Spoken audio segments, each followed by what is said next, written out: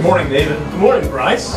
Hey, good morning, Greencastle High School. It's always a great day to talk about. I'm Bryce Whitney. And I'm David McGinnity. And this is GHS News.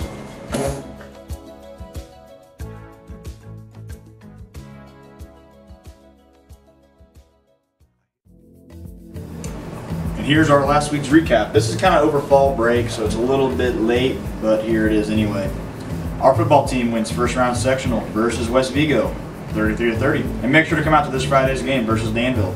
Everyone be there. And our volleyball team loses to Frankfurt, 2-3.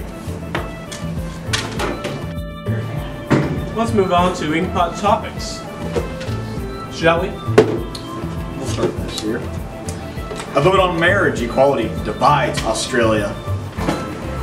Inch-wide hole locked in man's throat after chili eating contest. Baby with 3 parents? America should pursue fusion energy. Shoe game.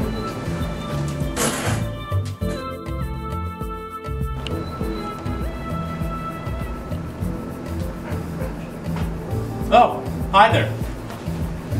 My name's David, and this is David Talks. So, you sent in another question, and I'm going to answer it for you. I have this crush, but I don't think she knows I exist. How do I get her to notice me? Well, believe it or not, I have this question every single day. And, well, if you know anything, you know that the European peacock is known for its loud mating calls. These mating calls do not attract the female peacocks. They simply bring their attention towards the male peacock. Now, what they do to attract the female peacock is they puff out their chest, they show confidence, but this has to be paired with their beautiful colors in their tails. Now, if you don't have beautiful colors in your tail, you simply need to show more confidence, perform extra. Perform more wonderfully than you would if you had a great tail. Suffice to say, if you're an ugly human being, well, you just need to be a better human being than the prettier ones. So,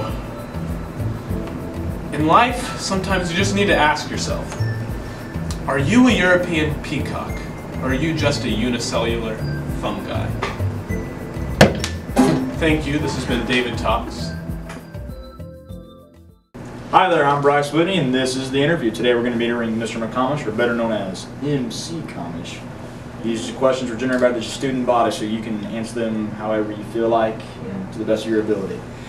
Alright, let's get to it. What's your favorite part about teaching PE with Miss Devine? It's an excellent question, Bryce. You know, Miss Devine is such a spectacular athlete, and she's taught me so much about physical education. I feel like I've learned a lot from her, so it's great to be over at McAnally. It must be a great environment. It is, it really is. Yes. When will you drop your first album as MC Comish? You know, at this point, I don't know that I have enough street cred to drop an album, but I'm working on that. But when I do, it's going to come out, I figure, maybe 2018. That'd be great. That'd be great. Also, why did you shave your beard a while back? You know, there was a lot of gray hair in that beard. It wasn't looking very nice, but it's coming back. I don't know, maybe I need to get a little coloring in it. Maybe bigger and better, maybe bigger and better, yeah, once the winter hits. What is the most awkward situation you've been in or encountered while teaching health? You know, there seems to be...